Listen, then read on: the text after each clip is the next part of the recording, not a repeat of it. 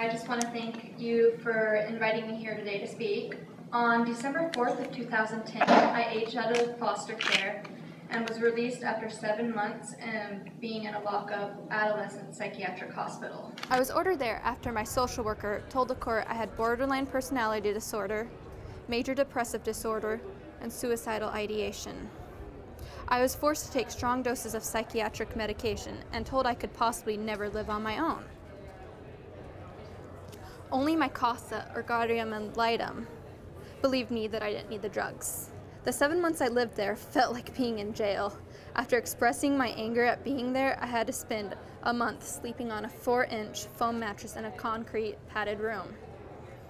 After reviewing my records, I discovered that the foster care system paid $15,000 a month, about $120,000, to lock me up in the psychiatric ward and take drugs I personally feel I did not need. I am now 20 years old.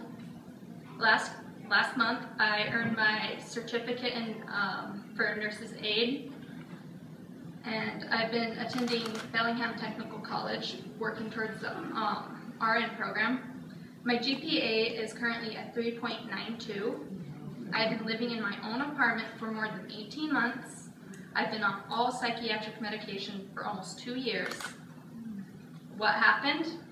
How did I transition from being diagnosed a mentally disabled foster youth to a model student and productive member of society? In the 5 minutes I've been given to speak, I don't have the time to tell you my full story. I was lucky when I was 16, a man who I now consider my father adopted my then 10-year-old brother from foster care. He hired an attorney to fight the state's plan to transfer me to an adult psychiatric facility. He picked me up on my 18th birthday and took me to live with his friends. They are now my family too, so today it feels like I have 2 dads and a mom. The next 6 months were among the most difficult in my life. Because of my diagnosis in foster care, we couldn't find a psychiatrist willing to take me off the drugs. So we had to do it ourselves. One of the medications I was on can cause seizures, resulting in death if not taken off carefully. My dad recently wrote a book about adopting my brother from foster care, and some of the professionals who read it advised him on how to get me off the medication. We also discovered that I had a rare heart condition that required 3 surgeries at Swedish hospital. My heart condition caused fainting episodes and disorientation. My state social worker and the staff at the psychiatric hospital thought my fainting and disorientation was attention-seeking behavior, further from the truth. 6 months after aging out of foster care, I managed to graduate from Mount Baker High School with my class.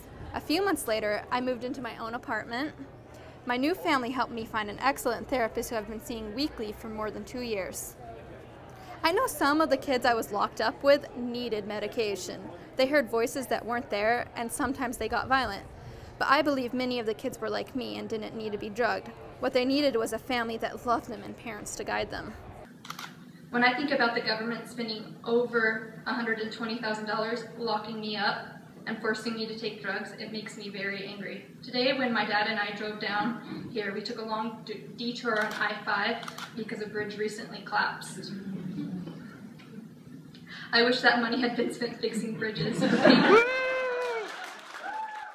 In 2011, the federal GAO released a study comparing foster kids with other kids receiving psychiatric medication. I watched a special about it on 2020. The GAO found that foster kids are 2.7 to 4.5 times more likely to receive psychiatric drugs. Most experts agree that children in the United States are over-medicated. Unfortunately, it's worse for foster kids. Although I can never get the 7 months back that I was locked up and forced to take drugs, I hope that telling my story will help others and encourage change to our foster care system. I am forever grateful for my CASA for telling the court that he agreed with me and that I did not need the medication. And I am forever grateful for my new family and my twin sister for helping support me to become the person I am here today. I just want to say thanks.